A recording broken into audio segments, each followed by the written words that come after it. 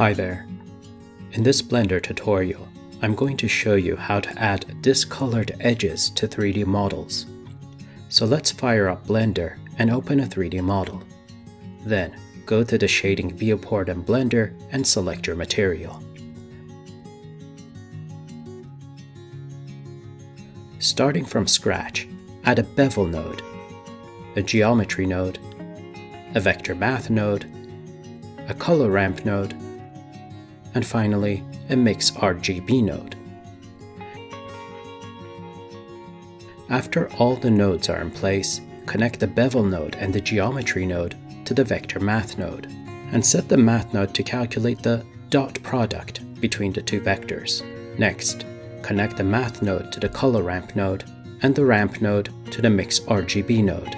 On the Mix RGB node, set Color 1 to be the base color, and set Color 2 to be your desired edge color. Finally, go to the Ramp node and reverse the sliders to go from white to black. And there you have it, a nice discolored effect along the edges of your 3D model. Feel free to go back to the shader and play around with the nodes and their parameters, as you can get some nice results out of it.